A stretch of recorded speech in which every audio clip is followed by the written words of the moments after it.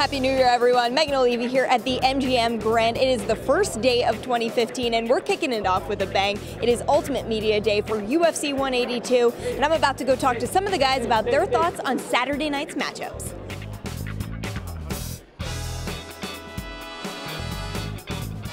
I hear he's a quitter. Back in the wrestling days, he's the guy who used to fake injuries. He's the guy who used to cry at practice. He's the guy who's quit so many times.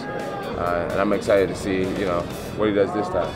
I just feel like it's been a storm brewing, and people want to get behind someone that they can relate to, someone that they feel is hardworking, someone that they feel can get the job done. It's not hard to root for an underdog, and I guess I'm just kind of a guy that they want to root for.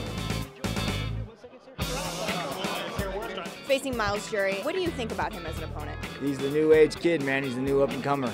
I remember sitting where he is years ago, and remember my first fight in the UFC, and I remember WC days coming over, and it's a long way to the top if you want to rock and roll. What do you think of the matchup between your skill sets? I feel like he's dangerous, and I feel like I'm dangerous also. I feel like I match up really well with him, and I feel like he's fought many people like me. It's been a long time coming. We wrapped up Ultimate Media Day with an intense stare down between the two fighters in the main event. But don't worry, tomorrow you'll see them face off again after they hit the scales at weigh-ins. We'll see you there.